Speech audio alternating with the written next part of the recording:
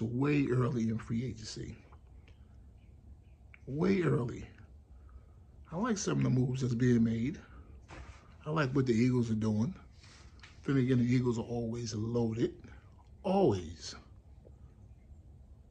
Patrick Mahomes, he's going to free up money. He's going to restructure his contract, which is nothing more than them guaranteeing more money on his contract, freeing up money to sign Chris Jones and Ladarius Sneed, who's being franchised.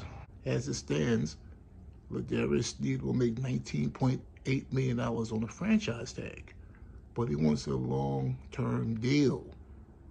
And if they can't get a long-term deal, he wants to be traded. He's like, hopefully I can stay in Kansas City. Look, most guys don't want to play in a one-year deal. When you're all pro, you want a long-term deal. You want a big signing bonus. You want a bunch of guaranteed money. Playing on a $19.8 million salary is good for 1 year, but you want to secure your future. You want a long-term deal, and you want $50, $60, $70 million in guaranteed money. So if something happens like an injury, you're straight regardless.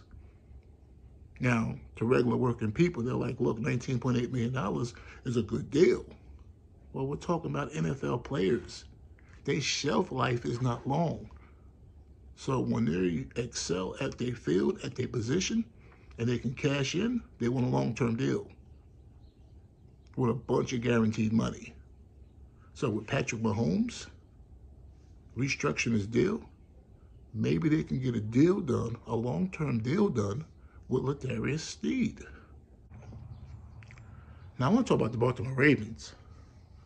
Like, they don't have any excuses. We can't keep making excuses for Lamar Jackson and the Baltimore Ravens.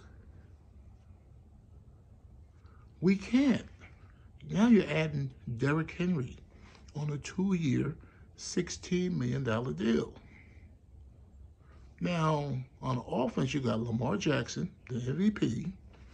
You're going to have Mark Andrews back, all-pro tight end.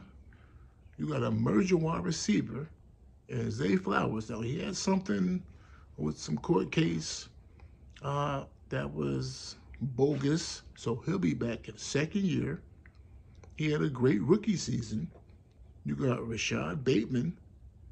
He's a good young wide receiver. So, and now you got Derrick Henry. You really have no excuses. We can't keep making excuses for Lamar Jackson. Now, people that's watching, they're going to say, well, come on to Sportsnet. Other teams are getting better too. But when you got a 2-time MVP at quarterback, you got wide receivers, you got a tight end, you got a future Hall of Fame running back, and you got a great defense. There's really no excuses. We can't keep making excuses for Lamar Jackson.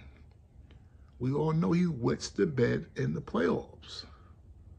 He does. I've never seen him pass for 300 yards and maybe run for 200 yards. He's going to need that kind of game in the playoffs for them to move to the next round. And the thing with Lamar Jackson, when he gets to the playoffs, they don't never really advance. They're usually, one and done? Or they might win a division game and then they lose. So, with the firepower that the Baltimore Ravens have, I don't want to hear no more excuses coming out of Baltimore. None. They're straight up loaded. They should be the Super Bowl favorites. You got King Henry, and you got him for 2 years and $16 million. To me, that's a steal. He's a cat that gets better as the game goes on. You don't want to tackle him in the fourth quarter. He's durable, plays he don't miss a lot of games. He just don't. So we can't make any excuses for the Ravens. And I know other teams are getting better. I know that. Eagles getting better. Kansas City going to be tough. Cleveland probably going to be better. The Steelers are going to be better with Russell Wilson, but you look at the Ravens roster, nah, from top to bottom, they ready.